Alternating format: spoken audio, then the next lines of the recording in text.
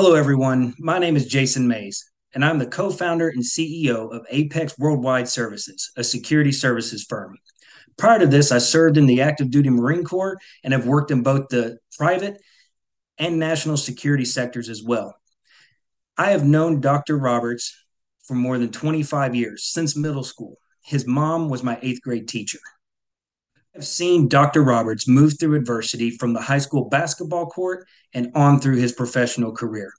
He has always sought out adversity as an opportunity to prove that it can be done. Testimony to this is his stories he tells in some of his early books, where he talks about how he lost everything he had earned almost overnight, but through grit and determination made his way back and moved so far beyond where he was previous to that. America has been plagued with ancient thinking and old politics. We need new ideas and a fresh perspective on technological applications and pursuits. We cannot leverage emerging economic benefits and new solutions with politicians who don't understand the technological advancements that are developing as we speak.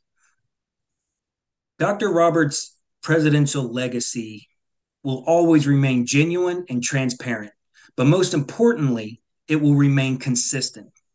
It'll be consistency of his integrity and character that remains long after he has left the White House.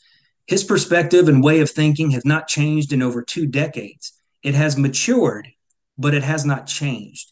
So consistency will be the legacy that his administration leaves.